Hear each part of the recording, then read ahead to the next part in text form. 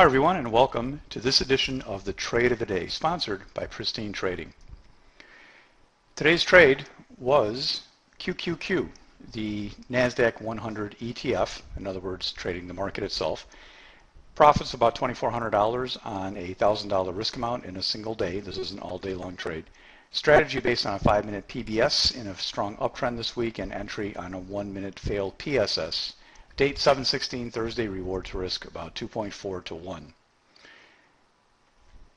For those of you that are new and have not had any formal education in trading, I encourage you to attend Pristine's free aftermarket lessons Mondays and Thursdays, and sometimes other days of the week. Be sure to check the schedule at pristine.com for the latest up-to-date information.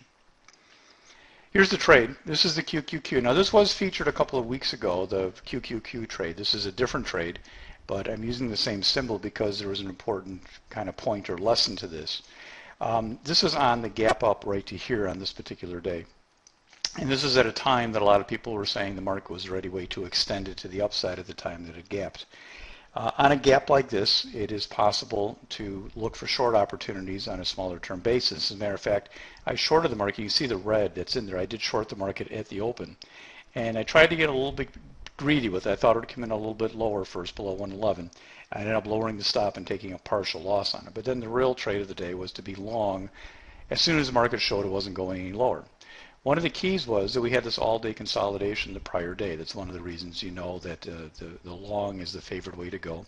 And also a very long discussion we've had in our letters about how this bottom in the market, back up at the beginning of last week when the market first made that first gap, that we said that was going to be the permanent bottom for actually for several months to come, very likely.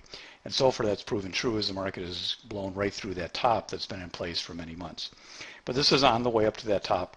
And right in here, this is a 15-minute chart, so you see the bigger picture. And I want to show you also that the market actually continued much higher the next day, and actually even the next day. So we continued up well after this as well.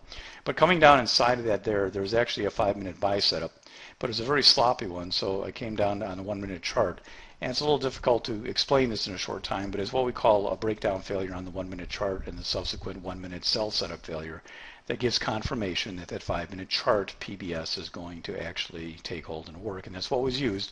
Entry over 111.32, stop under 111.15. Targets were split into 3 on this. That first surge is actually going to be an all-day hold with half being sold on a strong rally. That was kind of a questionably strong rally, so I took out a third at 111.64 and then another third late in the day at 111.83 with the last hold into the close and actually closing at the high of the day there at 111.92. This play was based on the Pristine method, and like all the plays that I do, it can be found right in a manual. I believe it's important to keep things simple, and once you know the Pristine method, this is a very straightforward play. For those of you who like to see this type of action every day and available during the day, I'm in the Pristine Method Black Room along with Sammy and Robert, and we're doing things like this all day long. Come visit us, take a trial if you've never had one before, or come sign up for a month, talk to your counselor if you are interested.